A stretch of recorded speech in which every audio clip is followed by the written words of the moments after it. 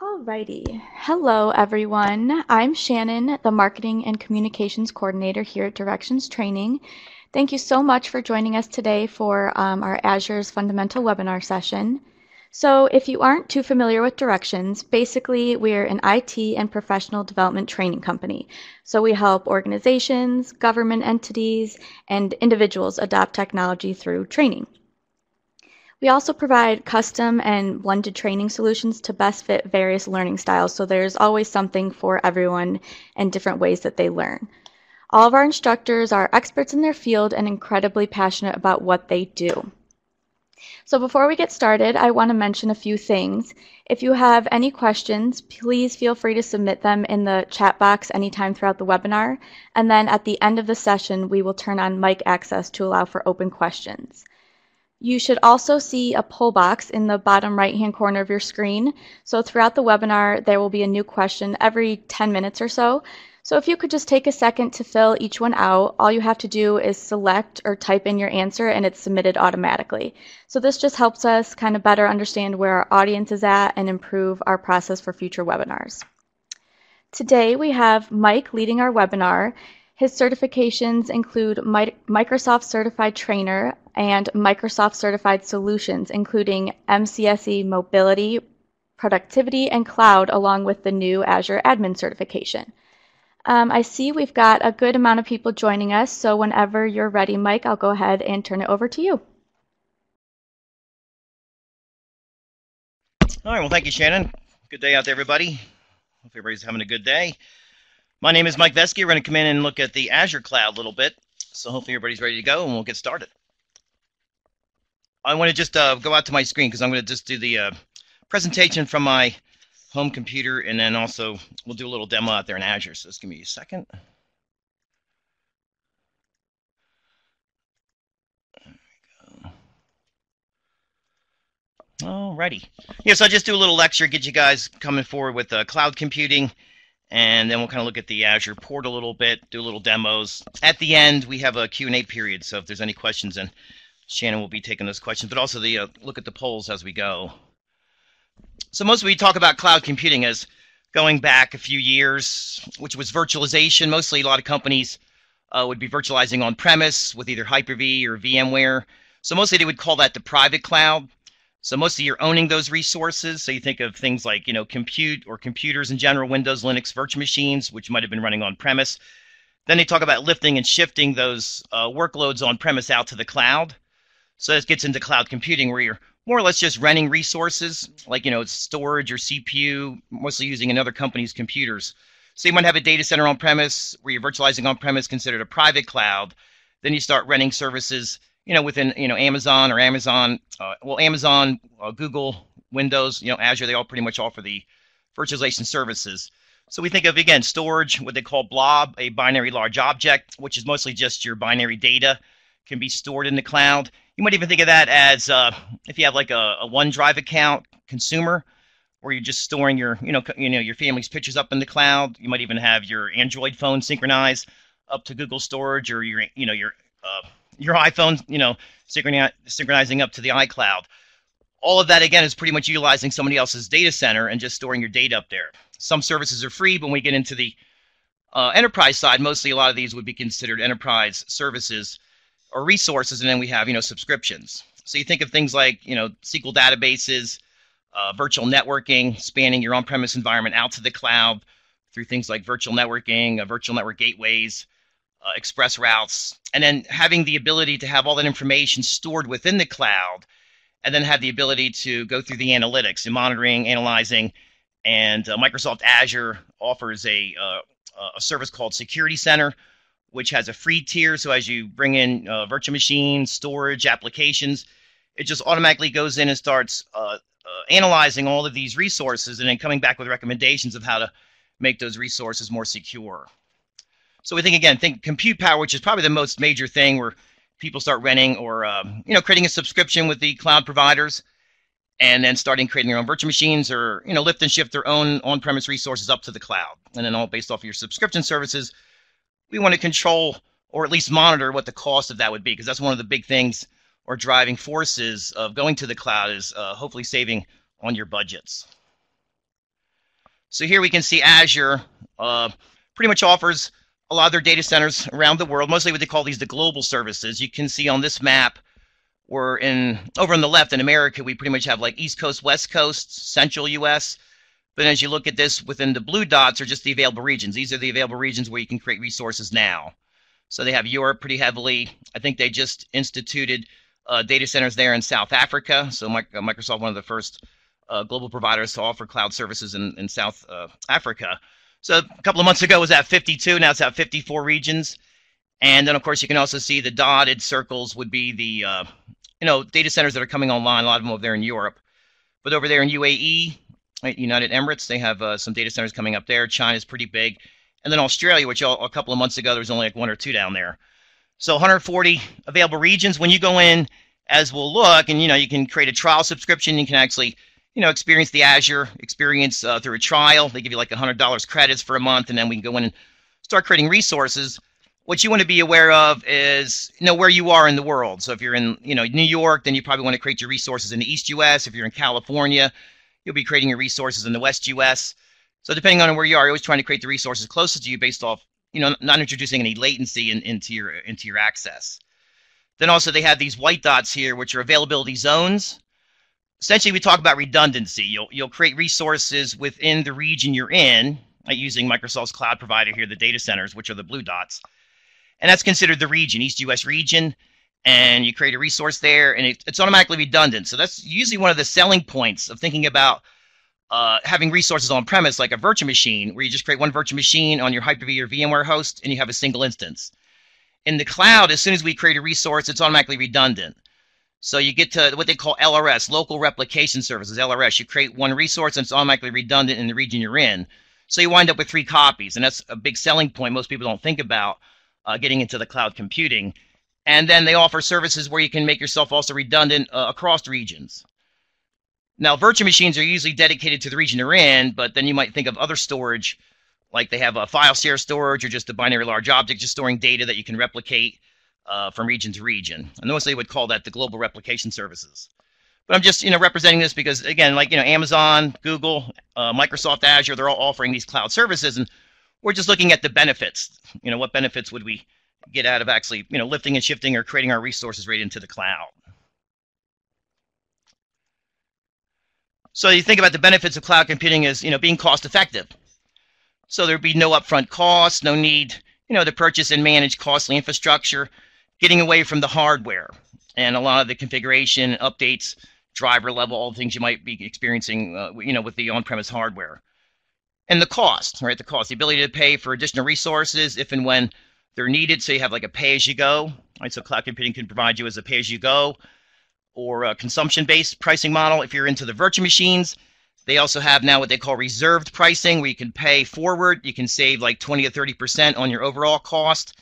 The only thing about reserving VM processing moving forward is you have to pay that cost up front. That's all. But you are saving costs over time, paying for the utilization of the virtual machine up front rather than paying as you go. So they do have different subscription plans. Another nice thing about these resources, they become scalable, which is, again, if you're on premise, you have to, again, have 2 Hyper-V hosts and then create all your resources to fail over back and forth. You have to test all that. Here in the cloud, pretty much all that server hardware is eliminated. We can just go up and make ourselves highly redundant by creating our resources and taking advantage of the LRS or the replication that's already built into the cloud. So they talk about vertical scaling up. I mean, we create a virtual machine. Maybe that virtual machine doesn't have enough RAM, doesn't have enough CPU or processing power. So we can actually scale up that VM to the next size. And we'll take a look out here in a little bit within the virtual machine. And have, we'll set up somebody to actually access the virtual machine. But then there's also horizontal scaling, right? The process of adding, more servers.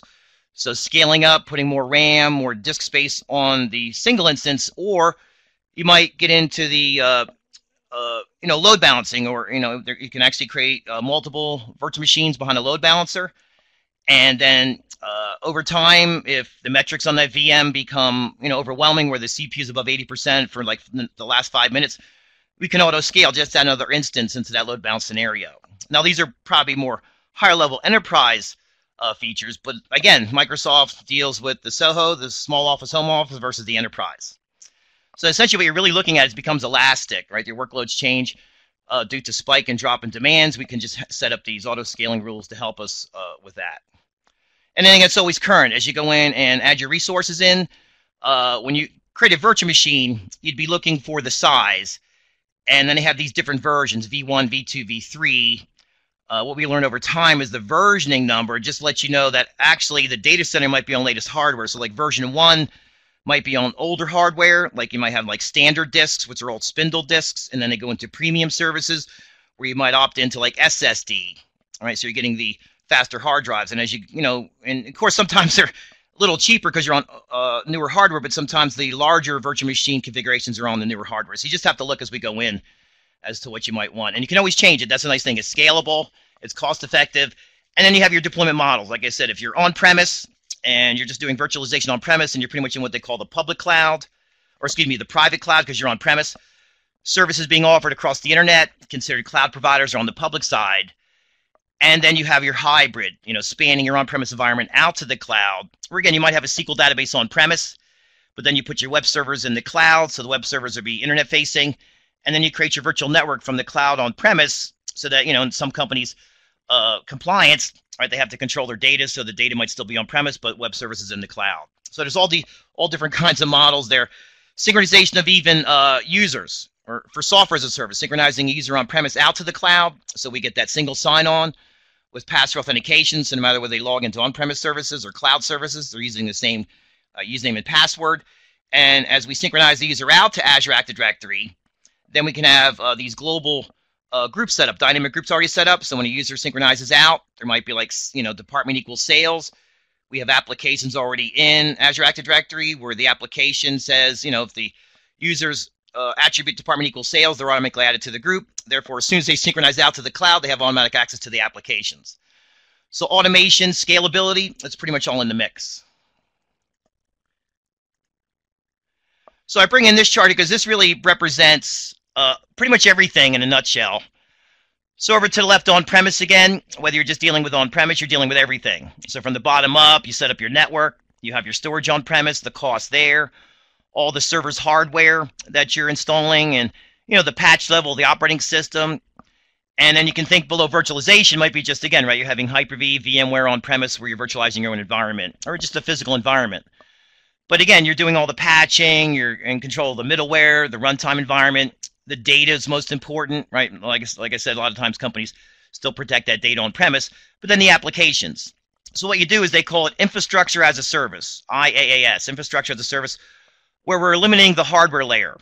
And then all we do is we utilize our cloud service providers to create our virtual machines. So this again is where we can virtualize. We have the virtual network. Right? We create a virtual network. We want to make sure that if we create a virtual network and we span on-premise out to the cloud, that our IP address spaces don't overlap. That's always a big thing. We want to make sure that the virtual network's spanning. If we need that, then we're just creating our web applications in the cloud, our virtual machines, and then we also have our storage out there. Then, of course, they go into platform as a service, which this mostly deals with, again, mostly just the applications. So you still have the networking, storage, servers. But again, platform as a service is just more or less utilizing the applications, right, rather than the whole configuration. So platform as a service is just looking at the application layer and just eliminating, right, the hardware layer below it. And then we have software as a service, which we'll look at this based off some of the demo I'm going to do, is having the enterprise applications within Azure Active Directory and having the ability to assign those out to certain users and not really have to deal with the installs. All right, so the software as a service, we have subscription services, we'll subscribe to them, but essentially the company is buying the licensing and the user just logs into the application without even worrying about licensing. So in software as a service, usually the software is already licensed by the company, and then we're just targeting you based off policy coming down to either the mobile device or the user's login to get those applications out there. And we'll take a look at that based off, this is, again, one of the services they offer, software as a service in the enterprise. And then that also goes into the gallery, the Azure gallery with all the software that can be offered. And then platform as a service, sometimes they'll call that a serverless compute because all we're really dealing with is the web app. And then, there's a little bit of gray area between, the development side and the administration. We can create the web app, somebody comes up and develops against it. But then again, right, we don't have to worry about the hardware, we're just worrying about the app. Because if you think about infrastructure as a service, well, you're still dealing with the operating system. So your patch level, you still have to deal with the update management. And the big dividing factor here is, do you still need it? Do you still need the whole IIS web server? Because that's the thing. We can actually deploy Linux virtual machines and Windows virtual machines. What we want to think of, though, is we have that, like, an Apache server or an IIS web server, we have to pretty much take advantage of the whole configuration. So all the updates we're in control of versus on-premise, which we're always in control of, and then platform as a service just dealing with the applications. So we're always looking to deploy things that are current in the cloud, and that's really where Azure comes forward. We're always having new features being presented and always making sure, right, that all those resources are most current. So what we're going to look at here is mostly spinning up a virtual machine through infrastructure as a service, and then we'll take a look at software as a service, deploying enterprise applications through licensing. So I'll go and take a demo of the portal here. We'll get you in and take a look at the portal here based off.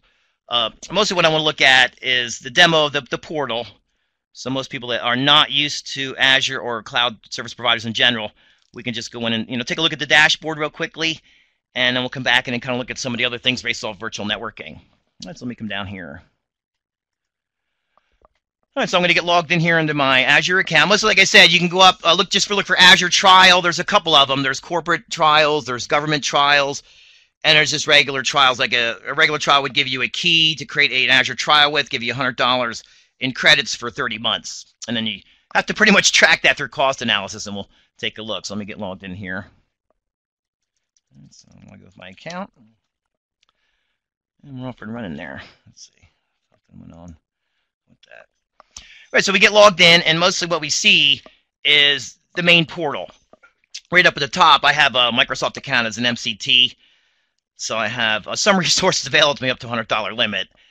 And when you come in, you pretty much have, well, 3 or 4 places that you mostly concentrate. All in the upper left, you'd have the ability, right, to start pushing out all of the Azure resources based off create a resource, where you can push out your virtual machines, virtual networks. You also have this screen. When you log in, you usually see this screen, which gives you the ability, right, to spin up virtual machines, deal with storage accounts. You can also be dealing with the app services. Let me just come over here for a second. Oh, that's funny. Yeah, so we have the ability, right, to spin up our app services or deploy our apps here. There's all different kinds now. SQL databases, the Cosmos database, or just having a SQL database within a virtual machine. All right, we have the Postgre SQL. Sometimes they'll say NoSQL, where it's just maybe a queue where they have name and value pairs, but essentially the developer doesn't need a whole SQL database. They only need a couple of tables, name and value pairs to store some data in.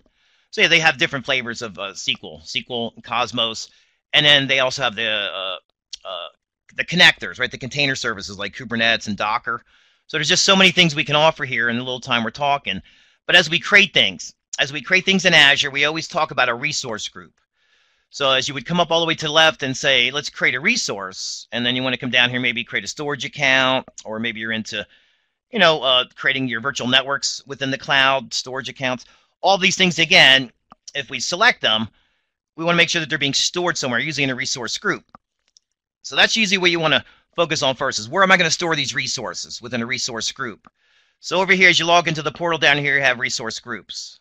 So we come up and create a resource, and you could be a computer, network, right, storage, web, mobile. So a lot of these get into the applications. Here's your container services for like Kubernetes, Docker, also deploying containers in Linux machines, spinning up databases here, and having the database connect to a virtual machine in the cloud or on-premise. But there's a lot of stuff going on that you want to look at. So create resources is a great place to start, especially if you're thinking about virtual machines, because I'll click on compute, and I can start deploying a Windows 2016 data center server.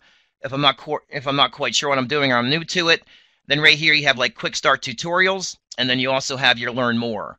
So the learn more will always take you out to an Azure Techno article to teach you more about what this is. All right, so pretty much here you can, it gives you a little blurb about what the virtual machine would be, but also you have the learn more, which usually takes you out to a Techno article. And of course you have the quick start tutorials. Will also shoot you out to the Azure Techno article, and they give you a lot of 5-minute tutorials. So if you can create a trial account, you can start doing this here real quickly without much effort. Other than that, like I say, you log in, you have the home. Right at the top, you might notice they've added this home page in here a couple of months ago. It used to be you logged in, you hit the dashboard right away. So up here, they do give you a choice as to whether you want to default to the home page login here or you want to default to the dashboard. The dashboard gives you more. Uh, the dashboard gives you more customized ability, right, to add tiles. So I'll just click over here on the left and click on dashboard. Yeah, so I mean, you usually come up and you have tiles here, and you can add them in. On the upper left, you have a drop down on my dashboard. You would create multiple dashboards. So you might have one dashboard for all your virtual machines, another dashboard for all your virtual networks or applications. So all you have to do is just hit the plus, and you can create a whole new dashboard. Over on the left, they have these widgets and gadgets you can drag in. Like here's a clock I can add, or maybe I'm just trying to monitor service health in Azure. Down here, I have all my account summary. So it's just scroll, scroll, scroll. There's so many things you can add in to create a custom dashboard. All right, once I'm done customizing this the way I'd like it, I can just go up here and say done customizing. And you can see the clock over here also has a little bit of, configuration if I need to be in a different time zone. And so we just have different dashboards. Let's go back to my other dashboard. Yeah, so you can upload. These dashboards can be saved. You can actually configure the dashboard the way you like it. You can download it. Saves it as what they call a JSON file, a JavaScript object notation file, just a JSON file. It kind of looks like XML. And then you can, customize your portal here and take it over to somebody else and import it. And of course, the portal looks just like yours. So download, upload the configuration of the portal. Editing will take me back into, obviously, modifying it again. And then we can share. You can actually share your dashboard out here if you need other people to see it. You can go full screen. You can clone the dashboard if you put a lot of work into it. You don't want to, you don't have to reinvent the wheel. So you can clone your dashboard and modify it further. So this is a great place to start. Like I say, if you want to log in here, like the home gives you that toggle button at the top. If you lose this toggle button, over on the right, you have a gear icon. Right, all the way on the right, you have a gear icon. This helps you again. Sometimes I'll log in and I only have a white screen, and white can hurt your eyes a little bit. So you might just come down here and change the actual theme if you want. Like there's black if you want to go with black, like an old terminal, or sometimes I'll just go with blue. But right down here, it actually asks you again if you want to, all new resources, browse experience, if you want to disable that. And right here, choose your default view, which is the home page, or maybe I want to just, every time I log in, I want to see my dashboard. So that's up to you. But again, there's a lot to look at when you start looking at it. It's just a great place to start. So either create a resource here, and they call this the marketplace. You're pretty much looking at the marketplace, right? Azure Marketplace and all these particular features. Click on a feature, and you get more features inside here. And then you down here have all services. Just another way to find things. Matter of fact, if you look for all services this way, and maybe I'm looking for like identity services for later, right, I'll just type in ident up here. It'll filter real quickly, and then here I'd be messing with my identity protection or privileged identity management. So maybe I'm going to use these. So instead of searching and digging for them all the time, right here at the top, if you search for something within all services, you'll see right next to the feature you're looking for is a star. All I have to do is click on that star, and then it pins it over here to my favorites blade. So that's what they kind of call it. Every time you click on a window and it opens up, Azure's calling it a blade. So sometimes over here on the left, the favorites, they may call it the favorites hub or the favorites blade. So now that I have that pinned, I can click on it, and that'll open up that particular blade. And now I'm into that particular feature. Right, one of many features, thousands of features out here. It keeps going. So you have navigation. Right, the all services you can scroll through, pinning them to your favorites blade. At the top again, you do have this filter at the top. This one at the top is actually pretty nice because if you look for things in the search resource at the top, you actually get Azure Techno articles. So maybe I'm again looking for identity.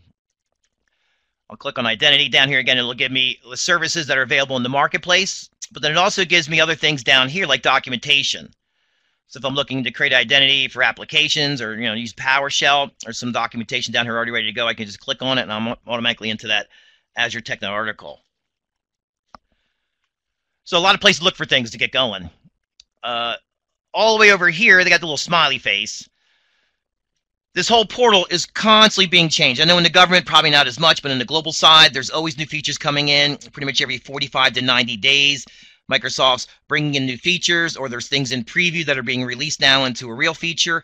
So just be looking for that. And of course, if you have problems like, I don't really like this, I don't really like that, then provide that feature information to Microsoft. Microsoft's team is always looking at everything. They take your suggestions to heart. So if you need help, obviously contact them, but also let them know that this is nice or that's a terrible feature. And they'll definitely listen to your information. You can submit that off to Microsoft's support team. Question mark again, just help and support. And mostly if you're a because there's kind of multiple levels. Like a global admin, like I am right now, has complete access to everything. And then below him would be like a user manager, and then maybe a password admin as far as role-based administration. But even an end user, just somebody that logs in, might need support spinning up a virtual machine or accessing a SQL database. So there can always create your support ticket here. Yeah, so there's other things like diagnostics and roadmaps. The gear icon in for customizing your portal. And then everything we create, there'll always be notifications. Sometimes you'll log in, like me right now with my subscription. It's actually telling me over here how much money I have left on my my trial. I have an MSDN subscription with Microsoft because I'm a trainer. So they give me $100 a month, and as I start spinning up services, it just starts eating up those credits. At the time I used up all my credits, I can either A, opt into pay-as-you-go. If I want to keep those services going, I just go into a real trial, take my trial into a real subscription, and then start paying pay-as-you-go or pay forward with reserved instances. But if I don't subscribe to services, then my trial just shuts down. For me, I'll get another $100 next month, but for you, you'd have to actually opt into subscription services if you're really going to start using them, in the real world.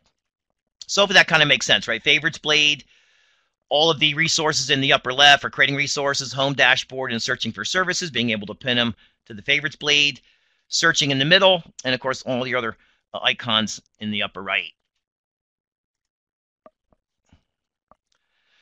So there's just a lot of things there, right? Core Azure services, resource groups. So as you create these resources, as you go in and create a resource, it's always best to, and it's organizational skills really. It's just your organizational skills coming into play.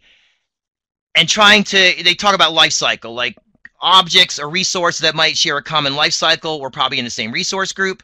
Or you might think about it regionally. Like we have an East Coast resource group, a West Coast resource group, and we might do that for like East Coast billing and West Coast billing.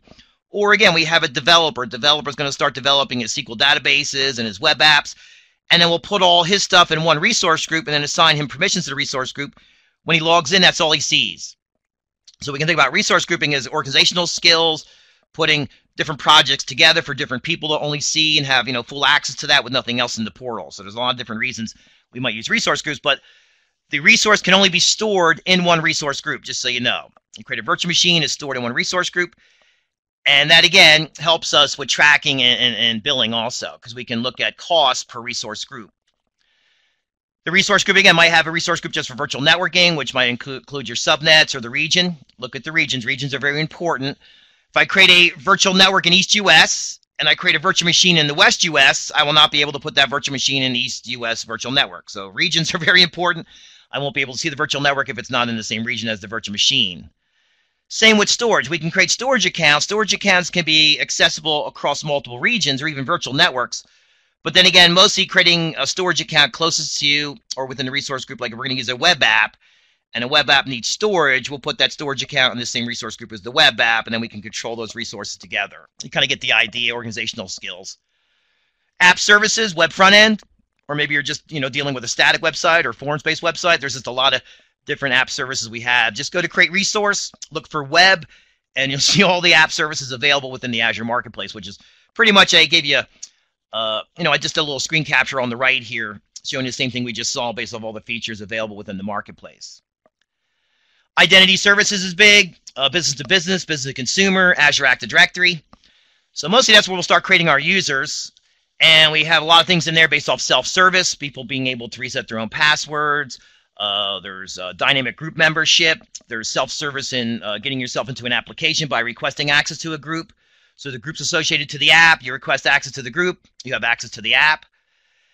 Then there's deep log analytics like data lake analytics, HD insights. There's a lot of things going on as far as like Hadoop and other things that we can look at based off large capacity storage and things. And then they have Azure machine learning, which is another big thing they have, which is being able to track all of the different things going on within the cloud based off Azure machine learning. So there's a lot of things they talk about based off AI, right, artificial intelligence, and there's a lot of things we can actually deploy, right, create resources within the cloud that are available to us. But then as we go in and create subscription services, a lot of guys love the command line. So instead of deploying services like right to a virtual machine, they're deploying it through the command line. So we have the Azure CLI, which is kind of an old, kind of looks like old DOS, but we can actually do command line options rather than deploying it through the shell or the portal. we have the ability, right, to do scripting. So CLI, PowerShell, being able to deploy resources that way. A little bit more complicated, but if you're savvy within the scripting methods, then you can look at the Azure CLI right in the portal. You can actually click on the top. There's a little icon there you click on, and it opens up the actual what they call the bash shell, or just the shell that we can actually run PowerShell commands in our Azure CLI. With all that being said, there's a lot of other things they go into content management. So like if you're familiar with storage providers like Akamai or other things where they might have large storage areas, then the ability, right, to have the content delivery network, having your content being delivered within different regions. Mostly what they do there is like somebody in China might come over here, to look at your web page, and then they're looking at the graphics, but the graphics are actually in the United States, but actually being serviced over in China. What you really want to do is you want to make sure the content is being provided closest to where the user is. So there's no latency in the delivery of, because when we talk about content delivery, it's usually about media, streaming media like Netflix and Google Video, YouTube. A lot of those are streaming services, and they're pretty much being offered over the content delivery network. You can also take advantage of those within Azure Core Services.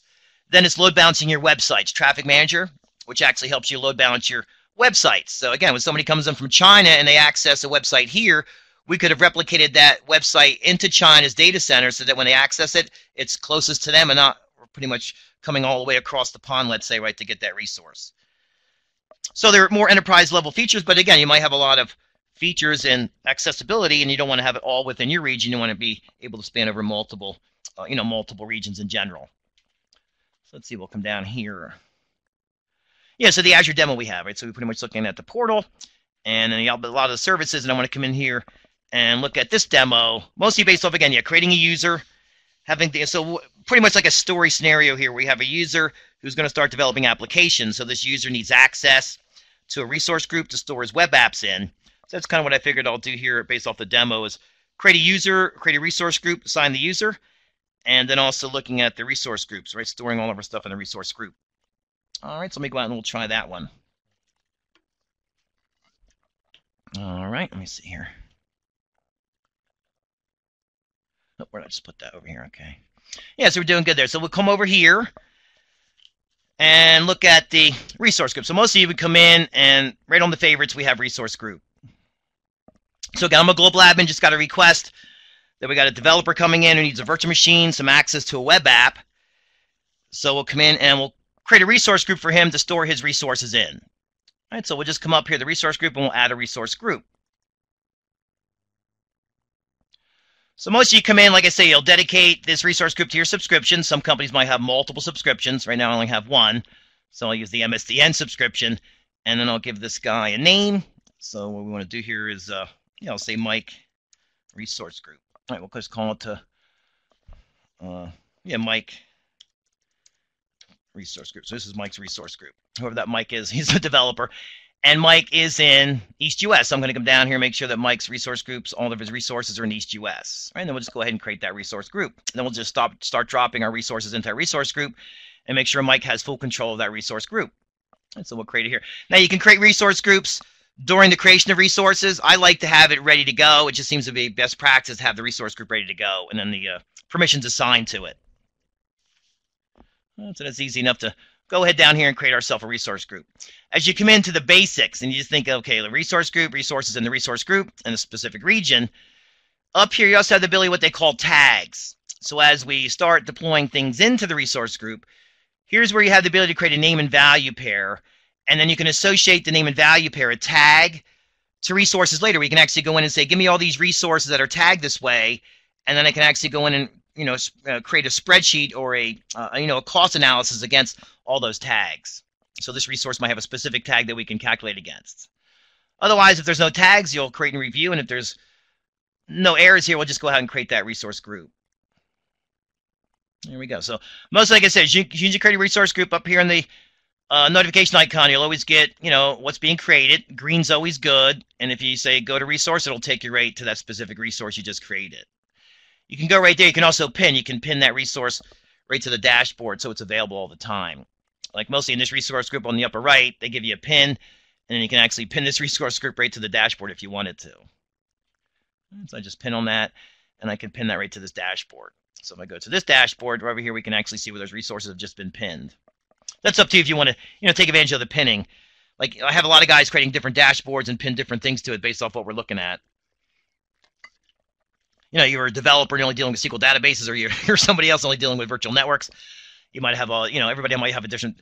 It's almost like when you go in somebody's laptop and they got so many shortcuts on the desktop. Like, how do you find anything? It's kind of like that. You have so many dashboards. You'll know where things are, but when I look at it, I may not know what to look at, right? Because there's just so many things you can pin here. So other than that, we'll come down here, and I'm going to click into Azure Active Directory. This will allow us to create some users. So identity service is always a big thing. So we're going to go in here and create a user, mostly the developer that's going to have the resource group available to them. All right, so we'll go in here to users, and we'll go up here and create a new Azure user. So mostly this, again, Azure Active Directory. Azure Active Directory, not like Active Directory on-premise. It's a pretty flat database, what they call a REST API. There's no OU structure. There's no group policy.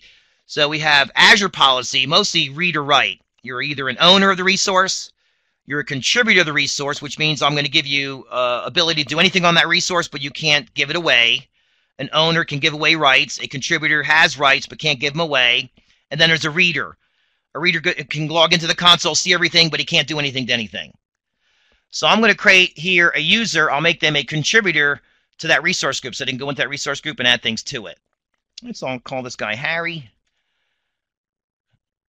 Might as well just say Harry Smith.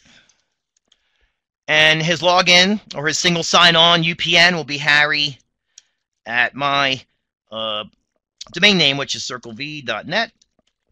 And it's just a matter here, saying if he needs any profile information. Now, usually this is a cloud account. This account will be created right in the cloud. Harry will log in right to cloud services. Harry could be a member on-premise also. He could be a member of a company where you have Active Directory on-premise. In that instance, you might start synchronizing Harry's account on-premise out to the cloud. If you're using, the Active Directory synchronization services or AD Connect, then Harry's account shows up in Azure AD, but it's grayed out. In other words, if I want to modify his attributes, I have to modify it on-premise. And that would be a hybrid account, synchronizing on-premise out to the cloud. If I create Harry right here in the cloud, I have full control over his account. And so it would be Harry Smith. And his job title, again, might be sales or something. Actually, he's a developer, so we'll say he's a developer. If I could type, I'd be good, right?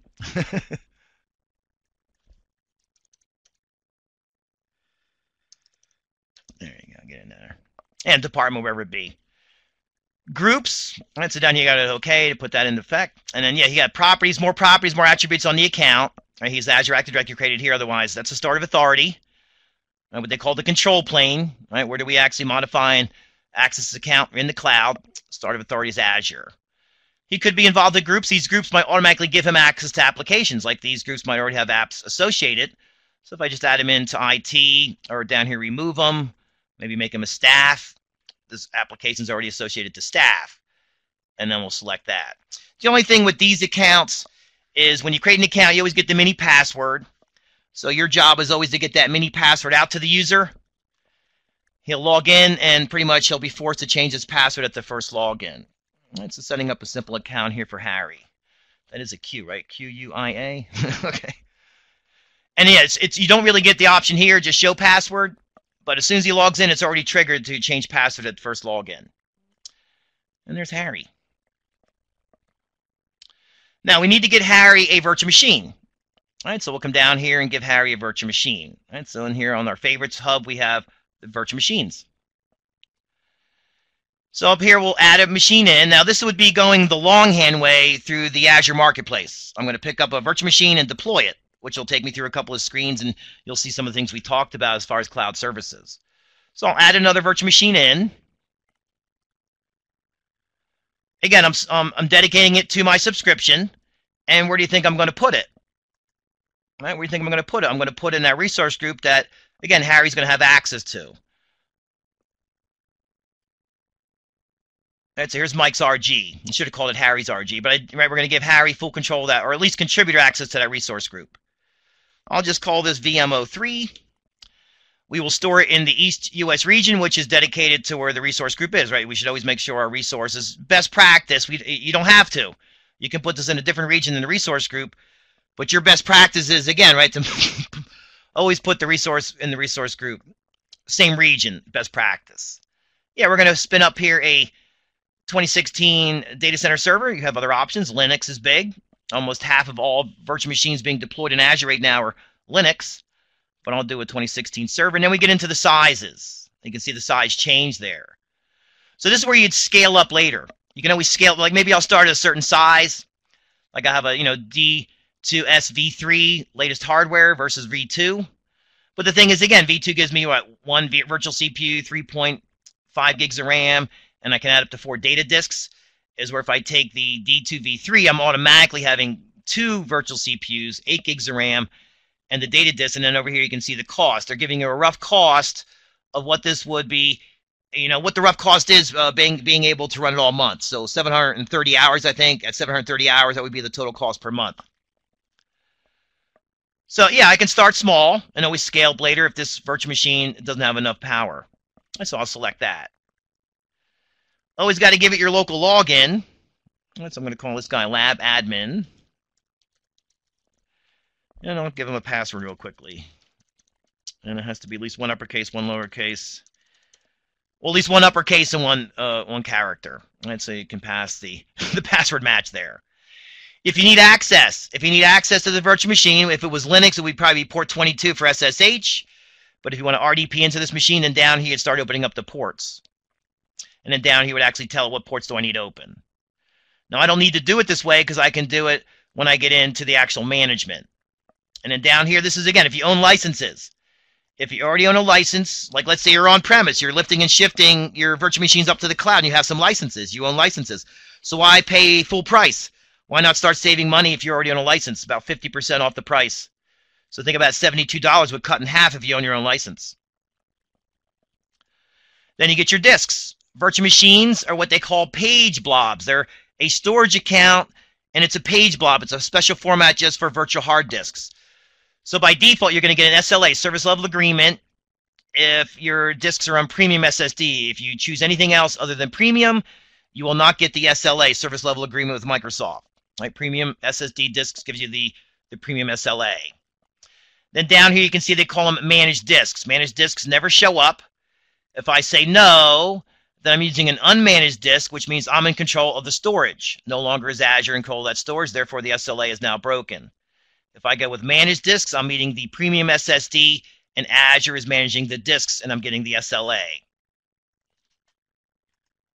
Big thing here is usually this is set up prior. Somebody probably set up a virtual network prior to me deploying a virtual machine. If not, it will deploy the virtual network during this deployment. I want to put this over in the East US. I have a virtual network already set up for East US virtual machines. So this is in the East US, same as my resource group. So I can see it. Subnet, I'm going to put this virtual machine in the default subnet that's created off of that virtual network. This virtual machine will be internet facing, so it's going to bind a public IP address.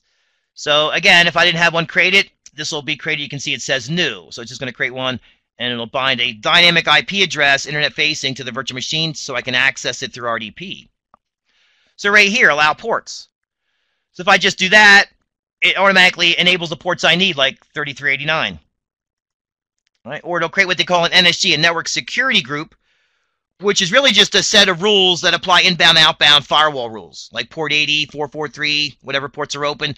Right now, it's only going to open up 3389 for RDP, but later on, I can go into the NSG because this creates a network security group, and I just create an inbound rule. If I need to open up port 80 for web services, I'll have to do that later.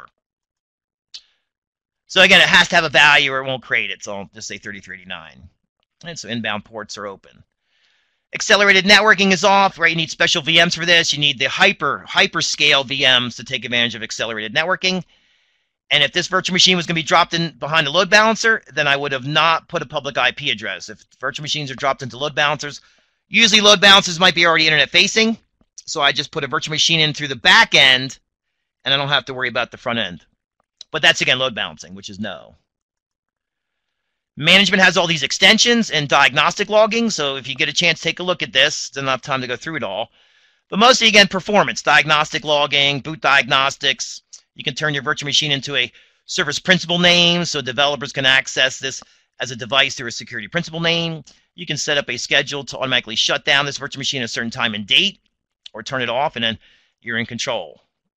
And then backups, right? There's also the Azure Backup Site Recovery, being able to back up the virtual machine within the region it's in, and then being able to restore the virtual machine based off the snapshots that are created on the backup.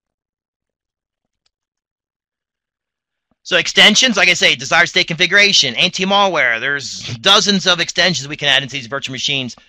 And it's right there in the name. Extensions provide post-deployment, configuration, and automation. Automation. So be taking a look at that because there's a lot of things in the system that are going to help you with, PowerShell scripts, Azure runbooks, all kinds of things that we can set up now for automation. And then tagging it, right? Like Harry VM. So later on I can search on Harry's VM and I'll find it directly, and then I can start billing Harry for this virtual machine access. Everything that's involved with this virtual machine. I can tag it, and now I'm going to see all the resources based on billing that I can now, maybe bill Harry's department based off this virtual machine. So everything, again, is create and review. All right, if it comes up green, which it should, I didn't miss anything. There you go. It's validated. It's passed. And I'll go ahead and create it. Now, just based off our limitations, I'm going to go over here to this resource group.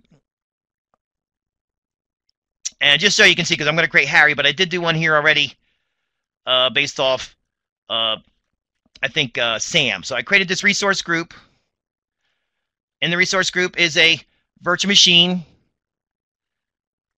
And if I go up here into this this resource group with this virtual machine, which is VMO2, I go up to the what they call access control.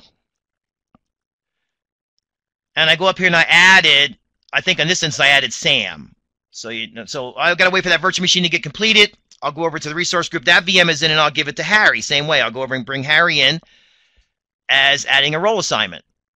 And then when I add a role assignment, I'll add in Harry as a contributor, right, to this resource group. I'll add Harry in as a contributor. Then he has full access to everything in the resource group, and he logs in. That's all he says. That's all he sees is the resources in this resource group.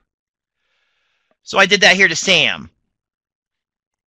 As you can see, Sam down here is a reader account. He's able to read everything in the resource group. So when he clicks in, he sees the resource group. He clicks on the virtual machine. He sees the virtual machine. He can connect to the virtual machine. All he needs is the credentials to that virtual machine to get logged in. But he has readability at the resource group level, which means he can't create anything. Readability, he can't create anything. A contributor could create, like Harry is going to be a contributor. He'll be able to create virtual machines in his resource group. Here, Sam only has access to what's already in the resource group. I went over here to Azure Active Directory. I went into Enterprise Apps. You can go up here and you can add in Enterprise Apps. This is the software as a service gallery. So you have the regular marketplace, the other marketplace for virtual machines, networking, web apps. Then over here you have software as a service gallery, where you literally have over 3,000 applications available to you based off all the different categories here. All right, so I added an app in, wait a little bit, and then over here, again, I have an Expensify app. So I added the app in, and I go into Expensify, and I added in my users. All right, so under Manage, I added in Sam. There he is. So I added Sam in. Then I go over to my single sign-on. I say, well, Sam's going to sign in here as a password, just a password-based sign-in. All right, so I made a password-based sign-in, added Sam in here, and I click on Sam. Then up here, I had the ability to have corporate-controlled credentials. All right, that's the big thing about software as a service. You go out, you purchase the application, you assign the application to all your users, and it's already licensed. Come the day that the user leaves, I'll just uncheck the box, right, take them out of here, and the user's no longer licensed. So I can control these credentials. I put these credentials in, right? Sam clicks on the app, wherever it is, clicks on it, they go right out to the application. And then they don't have to worry about credentials, it's corporate controlled. So I've assigned an application to Sam, I've assigned a virtual machine to Sam, and I gave Sam a login. So up here, I think, yep, see up here, that one for Harry's still spinning, so we're going to have to let that go. Same procedure, though, for Sam. Right, so I'll log out here and we'll log in as Sam. If I log in as Harry, I don't have to reach it. It's because I already did Sam. Log that as Sam, reset his password, log back in. Harry would also be forced to reset his password. All right, so here's another account. We'll log in as Sam. All right. Get signed in here. And let's see how much we got to do. Oops, that's the wrong. I always did the wrong account, sorry. Oops. It's the wrong domain.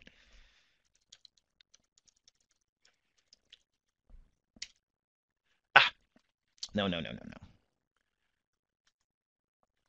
Yeah, I see that. I clicked on create user instead of new user. Let's go back to that. Portal.azure.com, huh? There you go. We'll find Sam at the right domain. There we go. And you can see this graphic behind. They went in and they branded the site, so that I might put the company logo in there, so I know I'm in the right portal. So there is branding on the portal. Again, Sam gets logged in. We gave Sam access to this resource group as a reader. He sees the resource group. Now, if you remember 2 minutes ago when I logged in as Mike, there was about 7 different resource groups in there, right? Sam only sees the one that has the readability on. So in that resource group is this virtual machine. Remember when I logged in as Mike, we just created a virtual machine for Harry, and there was also a VM1 in there. All right, so Sam doesn't see it. Sam only has access to the resources he has readability on. We gave him readability on this virtual machine, which is in that resource group.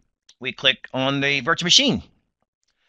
Then over here, he has the ability to connect. Now, mostly the admin, I'm doing this because we can see everything.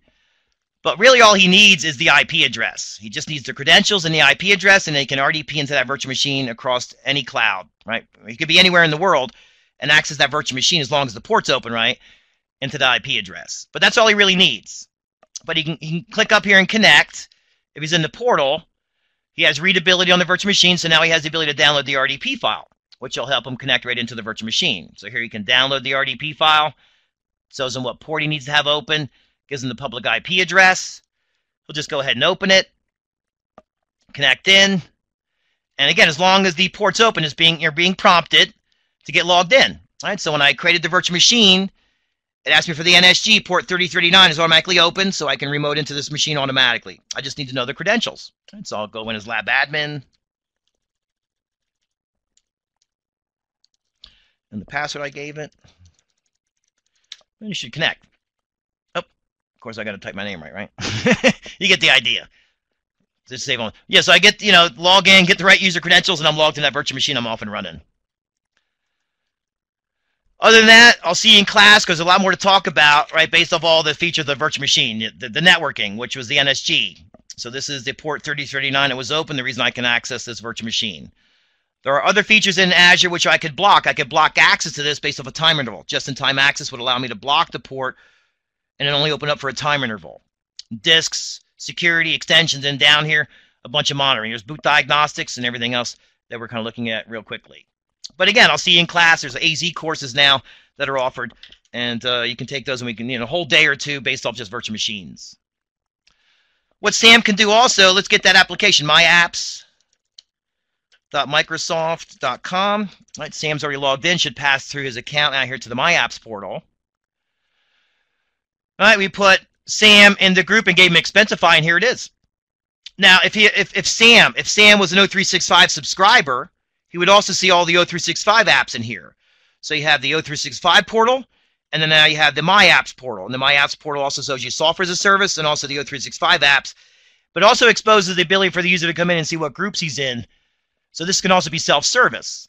He can click on groups that he owns, or groups I'm in, or maybe he can join a group. Is there any groups out there he can join? Like here's IT. Can he join IT? Right, the group is not available to join. So it's available, but it's static. Right? I can't join it dynamically. But that's, again, a lot of features on the user side. All right, so we get the user in there, right? Get some deployments in the virtual machine, and then also all the software as a service apps that are available to the user. So other things that we can talk about, and we'll have to look at it later. But yep, subscription costs, always making sure, again, we have the security center and looking at all the resources we have. Mostly there's also the pricing calculator.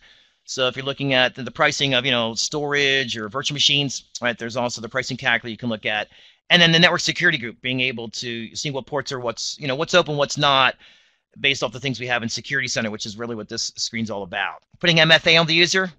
So, if the user needs, again, right, more than one credential, we can use the multi-factor authentication to log a user in. And there's role-based administration. I kind of showed you role-based administration based off IAM, the user having the ability to have read access on the resource group and be able to access this resource in the resource group. So based off of that, guys, I'm pretty much going to have to kick out of here. And let me see, come back to here. And let me go back to this. Because pretty much, yeah, we're pretty much at the end point there, right? So it's pretty much going to conclude today's session. I'm going to encourage everyone to visit directionstraining.com to get more information about the classes we offer. Like I say, there's the AZ courses. I'll probably try to complete this immersion, or not the immersion, but the webinar, right? We do them every month.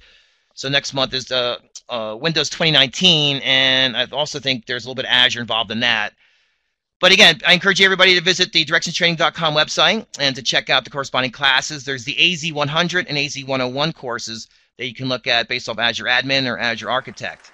And that would be the MS100, MS200, and MS300, which also bleeds over to the Office 365 series. So again, I appreciate you joining us today, and if we hope to see you again in a class real soon. Other than that, let's see, is there anything else out there, Shannon? I think we're good. If anyone has additional questions, I did open up the microphone so you can go ahead and ask. We'll be on for the next few minutes. Otherwise, thank you for joining us today. Sure thing.